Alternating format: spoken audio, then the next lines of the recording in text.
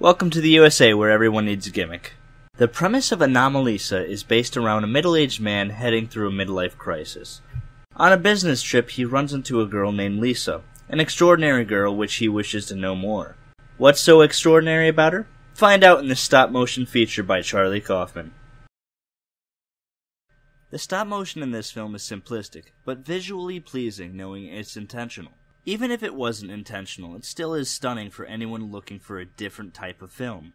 Stop motion is a dying art because of its difficulty to succeed in a short amount of time. The passion and love it takes to make these beautiful films is so incredible that when any of these types of film come out, I flock to the theater every time. Not the actors themselves, but the amount of actors there are in this movie is bafflingly small. 3 to be exact. And I'm not going to explain that one. You're going to have to sit through that adventure by yourself. Any movie in the hands of a capable director has the potential to be a box office smash, or a pipe bomb. And in the hands of the director Charlie Kaufman, it's neither. Charlie has this great habit of making the film he wants to make, and unlike George Lucas, he doesn't ruin it with an unneeded sequel. Not only that, but he enjoys making films that you could return to time and time again and always walk away with something different to think about. You can watch a play 5 times and it's going to be different every time because it's alive. The audience relation to a movie doesn't affect the movie. The movie's already set in stone, you know. Mm-hmm. So what you can offer people, or at least what I've decided I would like to try to offer people, is an ability to watch this movie now and watch it in 5 years and have a different experience because you're a different person. Creator of such films as Eternal Sunshine of a Spotless Mind and Something New York, this movie put my brain in a comatose state, paralyzed my conscience. For a lack of a better term, it messed me up. But that's Charlie Kaufman for you. Here's the deal.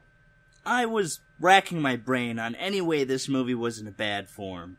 I thought about the characters, the plot, the setting. Nothing I could come up with was a plausible bad thing about this film. So with this segment is the bad I guess.